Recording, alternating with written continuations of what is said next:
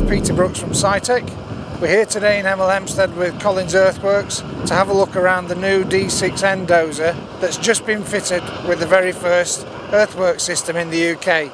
Quite revolutionary in the fact that we've now removed both masts from the blade and actually utilising two GPS receivers mounted either side of the cab, which can either be permanently mounted or removable, as in this case with clamps.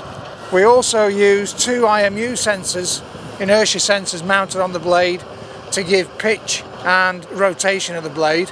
This actually now is as accurate as the existing system that we've currently been blade mounting, but the real benefit is the operator experience utilising the new Earthworks screen in the cab.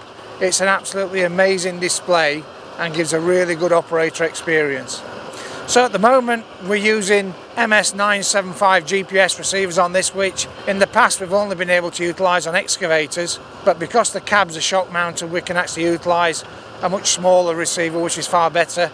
This also gives David Collins the ability to move the receivers and radio and the GSM radio around his other items of plant if he chooses to, so he's got greater flexibility with the system.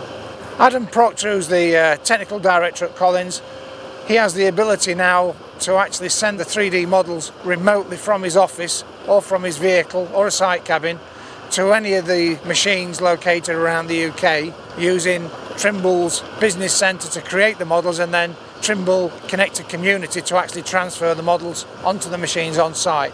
The Earthworks system's been very well received.